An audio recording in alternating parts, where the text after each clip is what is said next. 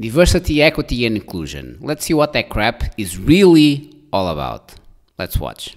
Cruz. Thank you, Mr. Chairman. Ambassador Abercrombie Winstanley. The Biden administration, I believe, is staffed by radicals. The State Department has consistently alienated our friends and appeased our enemies. You're empowered as the State Department's first standalone Chief Diversity and Inclusion Officer. Your mandate is to promote a concept on the left called equity, which I think is nothing more than brazen discrimination. You were appointed in April 2021, and as you extensively testified this morning, you introduced fundamental changes to the State Department hiring practices in line with the mandate of equity to affirmatively and aggressively discriminate.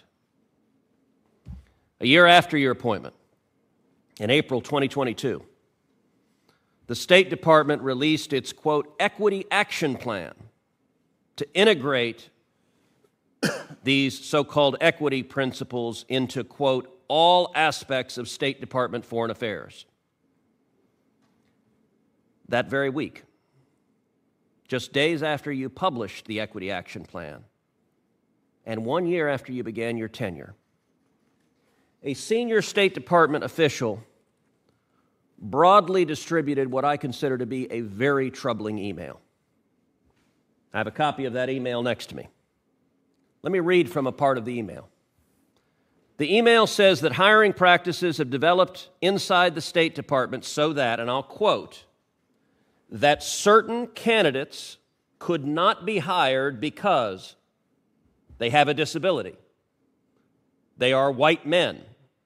They are straight white men. They are not of the, quote, right religion. All of these are verbatim quotes from the email of a senior State Department official. My first question to you is, did you clear this guidance? Thank you for the question, Senator. I've never seen that before. You've never seen the email before? I've never seen it. So you didn't know it had been sent? This is the first time I'm seeing it, sir. Well, do you know that it is happening? That the State Department perceives, and this is, I believe, as a result of your work, that they have a mandate to discriminate against, as the email says, to discriminate against people with disabilities, to discriminate against white men, to discriminate against straight white men, and to discriminate against people that are not of the, quote, right religion. I'm not sure what that meant, but I suspect it meant that if someone is a Christian. I don't know that because that's not what the email says. Are you aware these practices are happening at the State Department? Again, thank you for the question. I am definite and certain that they are not happening at the State Department. But again... So do you believe the senior State Department official who sent this email was lying?